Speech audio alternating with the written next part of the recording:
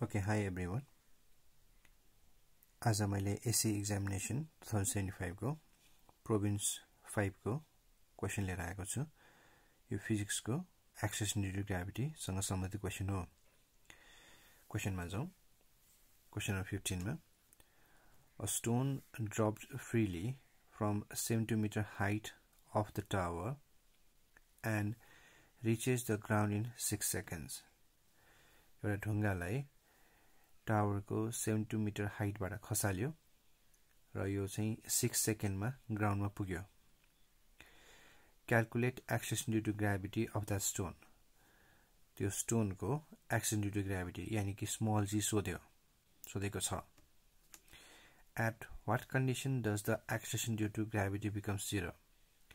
Acceleration due to gravity चाहिँ कहिले 0 हुन्छ। दुईटा क्वेशन सोधिएको छ। अब पहिला न्यूमेरिकल पार्ट में जाउँ।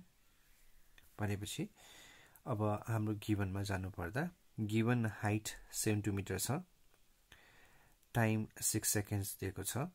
त्यो तल ग्राउन्ड सम्म पुग्नलाई हामीले निकाल्नु पर्ने एक्सेलरेसन ड्यू टु ग्राभिटी यानी कि स्मल जी कति। यो डायग्राम हाम्रो सजिलोको लागि नै हामीले गरेको।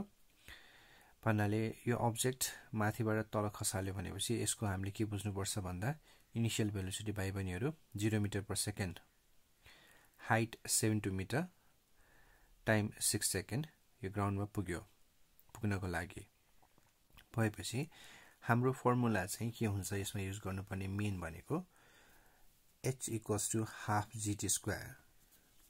h = half gt square। यो फर्मुला चाहिँ भाइ बहिनीहरु हामीले क्लासमा 9 मा पढेको फर्मुलाबाट आएको हो, जुन भनेको h = ut + half gt square हुन्छ। अघि मैले भनेको जस्तै यो सुरुमा रेस्टमा भएकोले गर्दा यसलाई खसाल्दाखेरि यसको initial velocity 0 metre per second हुन्छ। यो 0 मिटर पर सेकेन्ड भयो। यसमा 0 हाल्यो भने बाँकी के मात्रै हुन्छ त h = half gt square।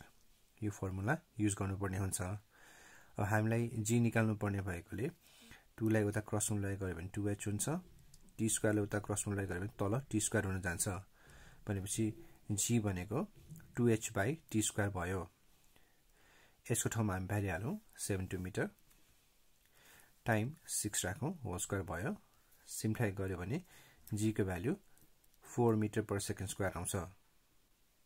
भनेपछि कन्क्लुजनको रूपमा hence the acceleration due to gravity of that stone is 4 meter per second square।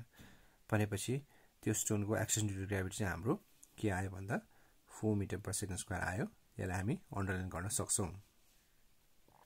अब हामी सेकेन्ड पार्ट तिर जाउँ। At what condition does the acceleration due to gravity becomes 0। कुन कन्डिसनमा एक्सेलरेसन ड्यू टु ग्राभिटी 0 हुन जान्छ त। भनेपछि भाइ बहिनीहरु यसको लागि हामीले यो फर्मुला युज गर्न सक्छौं। g' upon g = r - d upon r। यो एक्सप्लेनेसन पार्ट त हाम्रो क्वेशनमा सोधेको छैन, तर तपाईहरुको बुझ्नको सजिलो हुन्छ भनेर मैले यो एक्सप्लेनेसन पार्ट पनि दिएको छु फर्मुला सहितको। g' upon g = r - d upon r हुन्छ, जहाँ d भनेको डेप्थ है, अर्थको सर्फेस भन्दा कति मुनि तल जाँदा चाहिँ g को भ्यालु 0 हुन्छ। यो g' भनेको कति मुनि g को भ्यालु, g भनेको सर्फेसमा g को भ्यालु, r भनेको रेडियस र d भनेको डेप्थ फ्रम द सर्फेस। भनेपछि अब हामीले सेन्टरमा लिने हो भने, अर्थको सेन्टरमा लिने हो भने r र डेप्थ सेम हुन्छ है। हामी खन्दै खन्दै गएर सेन्टरसम्म पुग्यो भने डेप्थ र r सेम हुन्छ। भनेपछि हामीले d को ठाउँमा पनि r ए भ्यालु राखौं।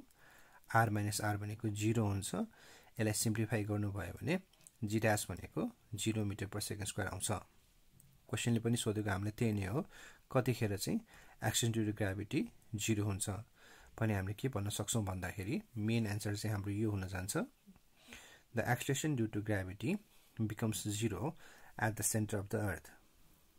है, एक्सेलरेसन ड्यू टु ग्राभिटी 0 हुनलाई हामी सेन्टर अफ द अर्थ तिर पुग्नु पर्ने हुन्छ।